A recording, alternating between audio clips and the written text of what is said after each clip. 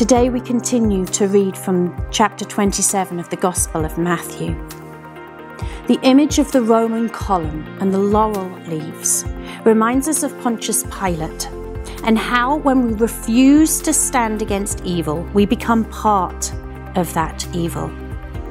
At numerous times in today's Gospel passage, we are told that Pontius Pilate knew it was wrong to send Jesus to his death. He knew that the chief priests and elders had brought Jesus before him out of envy and jealousy. He had also received word from his wife that she had dreamt of this innocent man and that Pilate should release him. And yet Pilate allowed Jesus to be crucified. Like Pilate, the members of the crowd also refused to stand up to evil and therefore became part of the evil.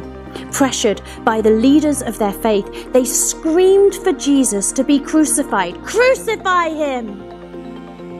Very likely, some of those screaming for his death had also greeted Jesus as the Messiah just a few days before, remember, with the palm leaves. And yet out of fear, they begged instead for the life of Barabbas, a known murderer, to be released and sent Jesus to death.